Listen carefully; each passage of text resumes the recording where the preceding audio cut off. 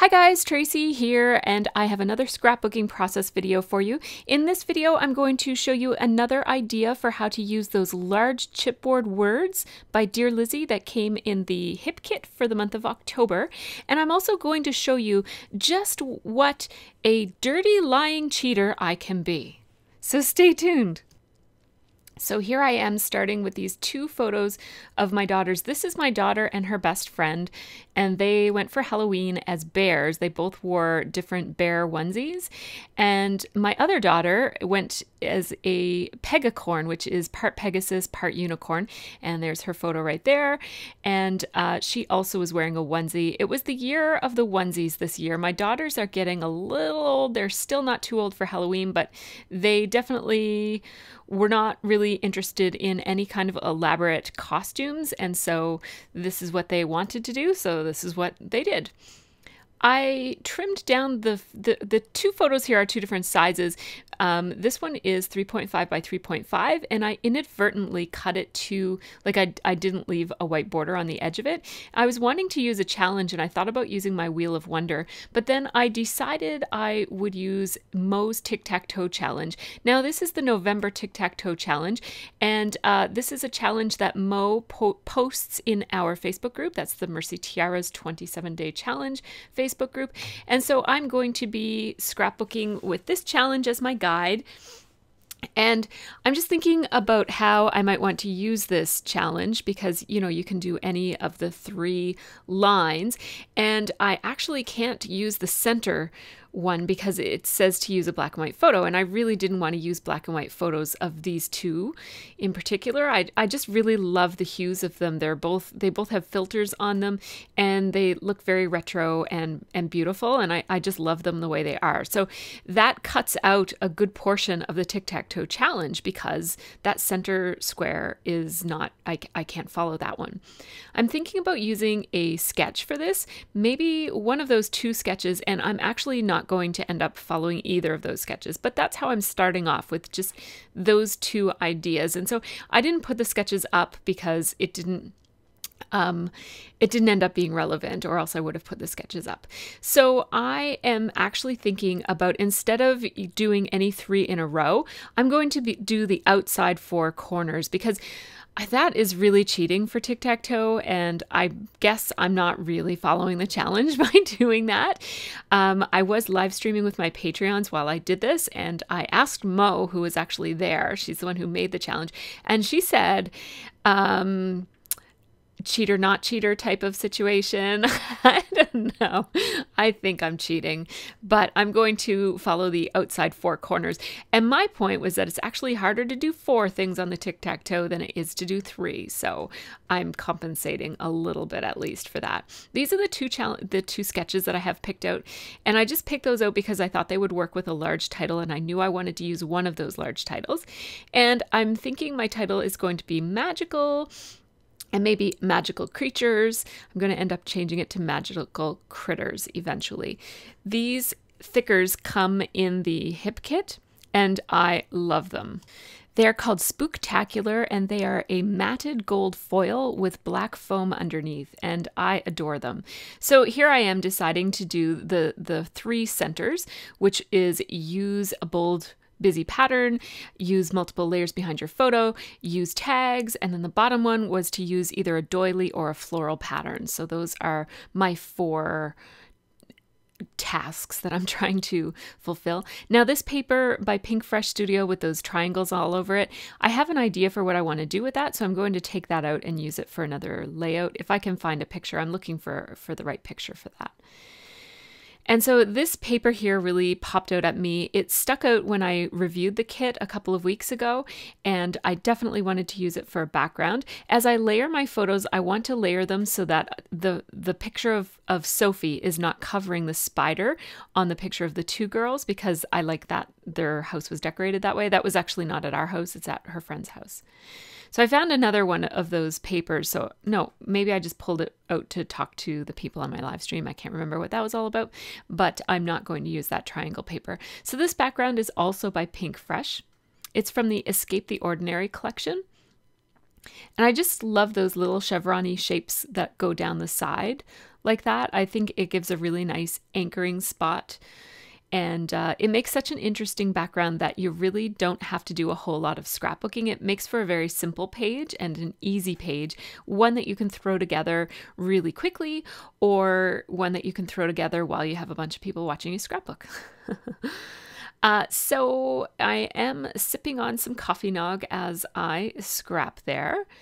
And I'm just thinking about what patterns I might want to use on this page. Because one of my challenges is that I have to have multiple layers behind my photos. And my first instinct here is to not put any layers behind my photos.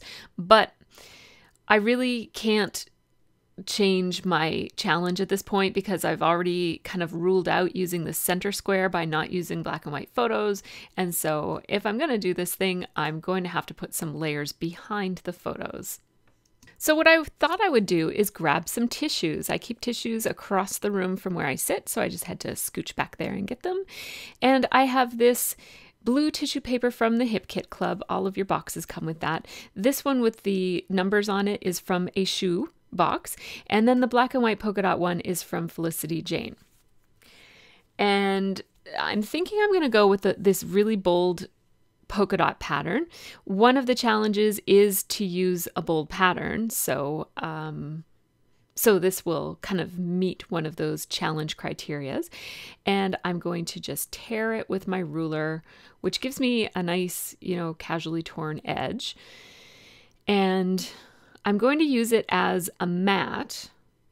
So I want it to be quite a bit bigger than my photos because I'm going to put some other papers between my photos and that tissue. I don't know which papers it will be. This one is a floral, which is one of those one of the things on the challenge, but it's a little bit too florally. I'd rather have something a little bit more graphic to go with those chevrons over on the side. And so I'm going to choose this abstract floral, as somebody on my live stream called it. And I think that's a really good descriptor. And I want to add a black mat between my photos and whatever comes next. So I just went into my scraps there, grabbed a bunch of black, and this one looks like it's going to work as a reasonable photo mat. I just want those photos to look a little bit off kilter, like not lined up exactly. And I'm tearing a wide mat. And one thing that I do as I'm matting things is I tend to err on the side of leaving my mats larger if I'm thinking about it, because I can easily trim down a mat, but it's hard to add. I mean, you could just start all over again, but I would rather not, so I like to kind of trim things down pretty slowly. So at first I was thinking about leaving this mat rectangular, and I've decided pretty quickly that I'm going to cut off those two chunks so that the shape of the mat follows the shape of the photos. And that accentuates the shape of those photos, as somebody mentioned on my stream, and it just brings them together and makes them look like a single unit on the page. And now I'm going to tear this abstract floral paper so that it's a little bit bigger than the matted photos, but smaller than the polka dotted tissue paper. And that tissue paper comes in a Felicity Jane kit when you buy it, or at least it used to. I've only bought one Felicity Jane kit in my life, and I loved it. So I held on to and cherished the tissue paper. I have used it a couple of times, but I think this is my last piece of it. So you saw that I kind of cut that chunk of tissue paper from a folded piece of larger tissue paper. And because it's all folded up, I'm just going to use a little stapler here to staple it to my background papers. And I just peeled up the photos as I did that, so I wasn't stapling through the photos. Now, I was going to tear that with my ruler, but I decided to tear it with my scissors because I suspected it might not tear all that well, and I didn't want it to be really jaggedy. And so look at all those layers. I think I'm at the top center of that challenge, which is to add multiple layers behind your photo. I think there are multiple layers there, if you count all those layers of tissue as well as the pattern paper and then some matting as well. having a quick look at what other pattern papers are there, but I'm actually not going to use them. At this point, I think I'm going to abandon the sketches. I thought about using the second sketch, but I'm actually not even going to follow that one very much. So I'll use a sketch another time, maybe next time. I really like these rubber pieces. And so I'm thinking about using one of the black ones there. And I have some chipboard here. And I definitely want to use these stars because I think they go nicely with the word magical. And so since I know I'm going to use the word magical, let's think about my second part of my title. And I decided to go with creatures. And then I thought I made a last minute switch to the word critters, only because I thought that critters was a little bit smaller. It's not much smaller, but it's a little bit smaller than the word creatures. Not only is it a letter less, but it's also, it has some I's and T's in it that I think are going to kind of take up less space. Ideally, I would love for the word critters to fit between the descender in G and the way that the L kind of turns into a descender there. L's don't usually have descenders, but this one does. And so I'm going to spell out critters, and you can see pretty quickly that critters is not going to fit in that space, but I'm obviously I need the word anyway, so I'm just going to keep on spelling it out here. And I'm just putting it on a piece of waxed paper so that I can move it around on my page and test it out in different places. So I can't quite decide what I'm going to do there. I could split it up, like put crit and then ers, or crit and then ters, or I don't know. I don't really like that, so not in this case anyways. So I really like it being more horizontal like this. And I'm thinking I might just overlap it, either over or under the word magical.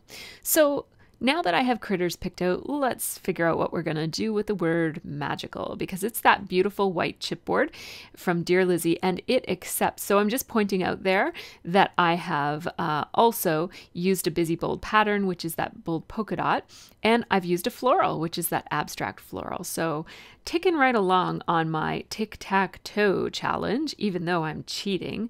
It is easy to do a challenge if you're willing to cheat. That's what I've learned from this page.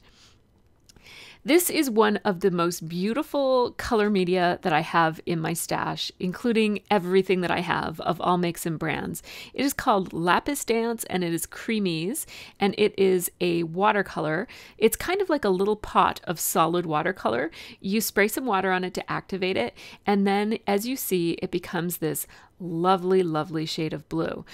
I'm actually not a huge fan of blue, but this blue is gorgeous, as you can see. I mean, it's just beautiful. If you put it on dark enough, it becomes this beautiful navy inky blue. And then, of course, if you put more water in it, it just gets lighter and lighter. It's just so beautiful. I love this product so much. And it is a Shimmers paint product. And so, as you can see, my first instinct was to make this one be very watercolory looking so that it looks kind of blotchy with lots of differences between the darks and the lights, and kind of letting I'm using a water brush here, but I'm also I have a pool of liquid in the top of the paint as well. So I can add more water to it by squeezing on that water brush as I go. And I was thinking about kind of doing a similar thing to what I did last time. Now, my last layout using these large chipboard pieces was called Adventures at Girl Guide Camp. And so I'll link to that video because that shows another way that you can use these letters with mists. But here I wanted to paint it. And at first I was going with this kind of watercolory, almost like an ombre effect where it's darker at the bottom and lighter on the tops of the letters. And so here I am, I'm just showing it to you, and I'm going to clean up. And my problem with that is that I love that dark blue so much. And here I am, I'm going to put it away. I'm just showing you that there's also the color kit from the Hip Kit is where I got this. And the color kit came with a beautiful gold version of that paint as well. It's called something different. I think it's called Inks? Hang on, I will find out. It is called Inklings with a Z at the end. And so what I'm talking about here is how first of all, there are some white edges showing and I just want to cover those up. I don't want it to look so white on the edges. And I'm just kind of deciding that I love the darkness of this color so much that why use the lighter color at all when you adore the darker color? So I'm going back and I've added some more water to that pot of product, and I am really getting lots and lots of pigment on my brush. Whoops. Getting lots and lots of pigment on my brush and really filling in this chipboard. And this chipboard absorbs color so beautifully, and it doesn't, at first I thought, if I put too much media on this, is it going to start to disintegrate? And is like the top layer of the chipboard going to start to separate off from the bottom layers? And that doesn't happen at all. These seem to be really well developed with mixed media in mind. It can really handle a lot of water. And so I keep adding a little bit more water to that little pot of creamies. Again, the color is Lapis Dance. And I think that this is going to make for a much more bold title than the kind of variegated color would have. You really see the difference between the word magic and then the AL there. It really looks quite bold compared to the way that I had it. So I just need to finish that up. And I'm going back and adding to the little edges that were still showing a little bit of white, just so that no matter what angle you look at this title, it will look finished and complete. Where it started out as white, I really don't want any of those white edges to show, to kind of give it away that I altered this. I want it to look like it belongs this way. So I'm just touching up any little spots.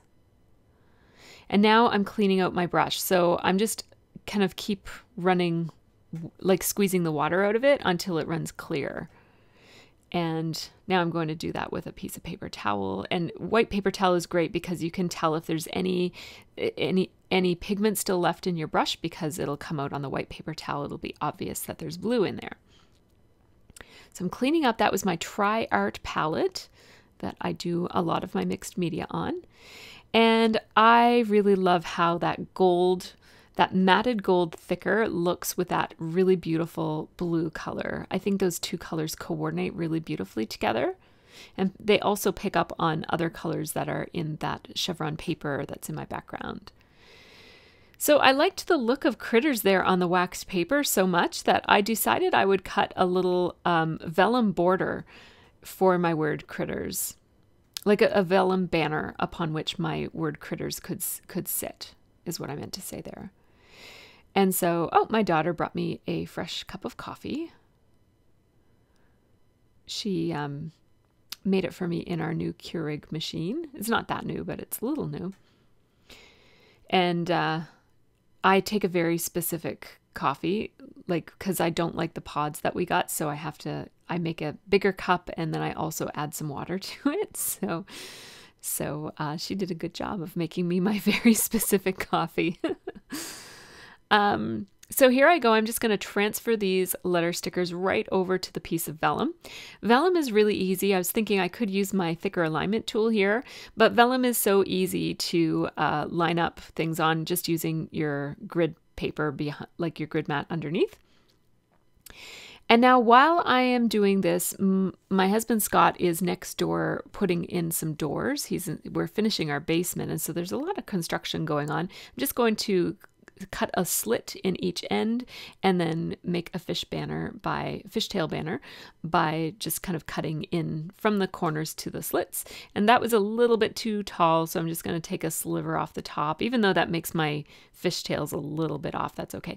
Now you'll see that my camera keeps going out of focus. That's because the camera itself, which is attached to my ceiling, is shaking because there's construction going on and the walls of my room are shaking.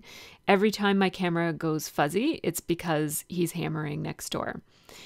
And yeah, so that's going to cause me some trouble eventually, but for now it's not causing trouble yet. So then I'm just going to adhere my background down, not my background, but adhere my layers down. And then I'm using Tombow Mono Multi to stick this word. And the word is going to overlap. So it's going to go over some of that. There's the banging again.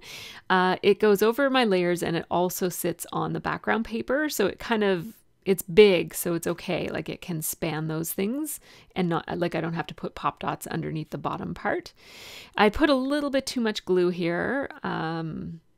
My Tombow Mono Multi is new and I keep forgetting that I don't need to squeeze as hard as I did with my last bottle, which was almost empty for a long time. And so I keep overdoing it with my glue these days. So I will just pull it off carefully and very carefully dab up some of that glue because I really didn't need that much and I didn't want it to look kind of oozy, especially where it's on vellum and you can see through it a little bit. I just want to get that placement so that it's right under magical but not kind of crowding it too much. And now the last of those 4 center spots that I was planning to use is to use either tabs or tags. And I also really like these hearts. So I put the tic-tac-toe up again so that you could see. The last one that I have to do there, if I'm doing all the centers, is tabs or tags. So I have these tags. Ooh, and now things are starting to fall off my wall. I have my Making Memories embellishment center right up above where I scrapbook, and things were starting to fall off of it from the hammering next door. So yeah, it was a little bit of a construction zone here. I'm just looking at what tags there are here. Everything is shaking and oh, that stamp comes flying out at me. Oh my goodness. So I'm looking at what tags are there and I'm going to start with this striped tag. These tags came from the Pink Fresh Studio, what is that collection called again? Escape the Ordinary, I think it's, yeah, Escape the Ordinary. And so I layered those 2 tags like that. And my first plan was that I would journal on them, but they looked so nice tucked up there. And I like how they kind of mirror or mimic the L, like the angle of the L. And so I'm just going to leave them there. And obviously that doesn't leave me any room for journaling, but I'll put my journaling someplace else.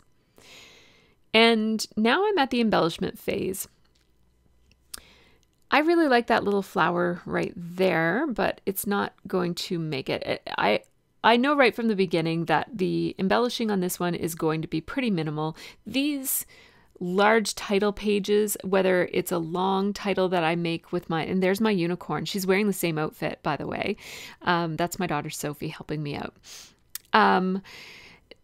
All of these pages that I do with really large titles, whether it's these large titles. Now, here's a rubber piece that I really wanted to use, but it kind of got like slimy.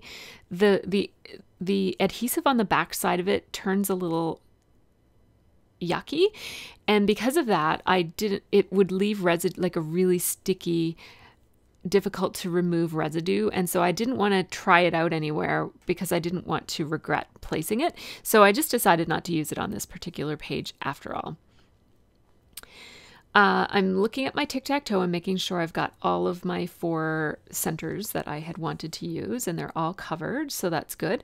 And yeah, so when I keep going back to this idea, which I hope I will spit out finally this time. So what I'm trying to say is that when I make a layout that has a large title, whether it's these chipboard word pieces or something I've cut with my Cameo, or a series of thickers that I've made into a really large title, I almost always go very, very minimal on my decorating and embellishing on those pages because the title kind of is it, right? Like the title is the title and the embellishment because it's such a huge part of the design of the page. And I think that it really allows the title to kind of really take the focus that it ought to take by leaving all of the other embellishing to a minimal. So there, I finally got that idea out for you guys. So I'm putting 2 clusters of 3 stars in up by the tags and down by the word critters, by the S in the word critters. And now I am going to add just 1 extra stray star just to add something unexpected somewhere. And it does make a bit of a triangle around the page as well, between those 3 spots where stars are. I just thought if I put 3 there, it's going to be way too contrived and I don't know, design principle E. I don't know. I don't like to always follow all of those rules, so I just put 1 there. I'm liking how this page looks, and I'm thinking I do have a few words I want to say about it besides just magical critters. So I'm thinking, is this it for embellishing, and where am I going to put my journaling? So I just pointed to where the journaling is going to go. So I grabbed my Sharpie pen, and which is different than a Sharpie marker. Sharpie markers will soak into regular paper because they're designed to go on slick surfaces. So this is a Sharpie pen, which is designed more for paper. And my journaling says, Halloween 2017 was the year of the onesie costume. Mac and Liv went as bears. Soph went as a pegacorn, of course. So easy and so cute. And I started to write unicorn, and she was right there in her pegacorn costume to correct me and remind me that it was a pegacorn costume. So I just fixed it on the fly. And I don't mind those kinds of mistakes in my scrapbooks. They're my scrapbooks, and it doesn't matter to me if there's mistakes in them. I'm actually wearing my Be Human t-shirt as I scrapbooked this, so which is all about, that logo, Be Human, is all about embracing your imperfections and being true to who you are in imperfections and all. So I tried to do that in my scrapbooking as well. So here is the completed layout. The last thing that I have to do is just add some string to those tags. I do like to add string to my tags almost every time I use them. So I just have this gold and white twine that I got from Michaels. It's just Recollections brand. And I just put them through each of those 2 tags and then cut them so that they're not too long and distracting with the rest of the layout. And here it is, all done. And oh, I forgot to mention, I put a little die cut arrow that says wander this way, and it's just pointing at the bears. And there's how it looks overall. I'm really pleased with how this one turned out. It was really fun to make, and I am so loving those chipboard words. I can't wait to do a 3rd layout with them. I think I'll do one today, actually.